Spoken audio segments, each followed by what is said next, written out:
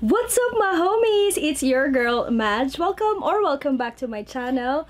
I do contents about beauty, travel, and music. So if you're interested, please consider subscribing and hit that notification bell if you haven't yet.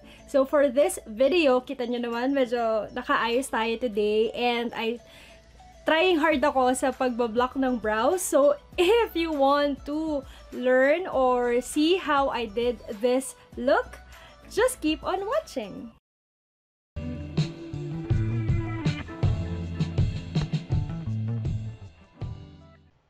I always start with skincare to protect my skin. This is the first time that I'm going to show you how I block my brows.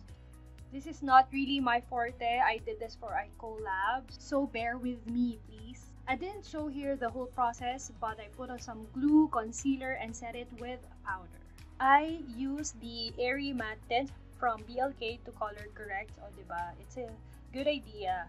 Medyo natakpan din talaga. And then, I covered it with this full coverage concealer by Detail Cosmetics. I directly applied the foundation here and blended out with Prince Beauty Pro Blend. Recently, I am paying attention on my contour. That's why I'm using this Careline contour stick para mas plakado. Ang sarap kumain, no? Kaya ayan, tinatakpan ko lang ang aking double chin. After applying a lot of liquid and cream on your face, don't forget to set it with powder. Take your time para later hindi magbuo-buo yung mga powder na ilalagay din natin. Walang katapusang contour, so let's set the cream contour that we applied earlier with Wet n Wild Contour Palette. For the eyes, I'm gonna use Huda Beauty Dusk Palette. I really love the violet shade here. I actually saw an inspiration on Instagram, but different color. And I had this request from TikTok to create a violet themed makeup, so here it is. The key on doing your eyeshadow is really on blending. So take your time, just blend, blend, blend. So here to add depth, I added dark brown to like shape my eyes. So medyo patusok na yung dulo ng eyes ko here. I'll use the same color for my blush, and I realized that it's not enough, so I'm gonna use Vice Cosmetics Aura Blush in the shade Talyada. Hindi talaga mawawala ang shimmer, so I'm just adding shimmers on the inner corner on my eye look.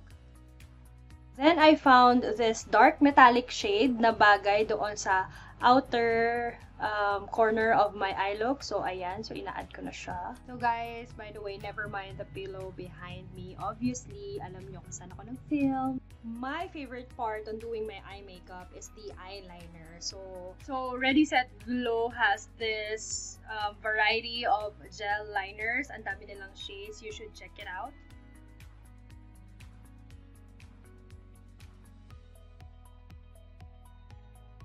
Let's add some glow using this BLK Multi-Jelly Pot. Perfect din to sa body if you want to have that glowy skin during summer. Perfecto. So I just applied it on the highest points on my face. My current favorite na eyeliner is the Graph Ink Liner from Careline Cosmetics. I really love the pointed tip. Yung kahit hindi ka sanay mag-eyeliner, it feels like madali using this one. Just be patient, you know, if medyo nasisira yung eyeliner mo, that's okay. Kung ano lang naman yung maganda for your eye look, then stick with it, if that makes sense. So basically, ako kasi iniiwasan ko yung kumapal yung eyeliner ko. Feel free to practice, you know, practice makes perfect. Time for the lashes. Ayan, so I'm gonna show you how I apply my lashes. So after applying glue, you just stick the middle of the lashes and then the outer end, and then the inner corner. So this is without the lash applicator. Check my channel, I have a detailed tutorial on this. Before I put on some gloss, nalagyan ko lang ng tint ang aking lips using the Cheeky blush from Vice Cosmetics. And my gloss is from Glitz Bish. This is Espresso Break. So, coffee is life, diba? I love the shade. And the name. There you have it, guys. Feel free to recreate this look and tag me. Grabe! Let me know in the comment section if you like this kinds of videos, yung medyo creative makeup look. And before we end this video, let me just feature the comment of the day.